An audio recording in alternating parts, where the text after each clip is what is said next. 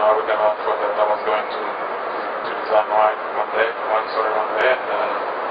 it's a pretty amazing feeling. You see kind of a street vibe on the can, so that's definitely a bit of my roots.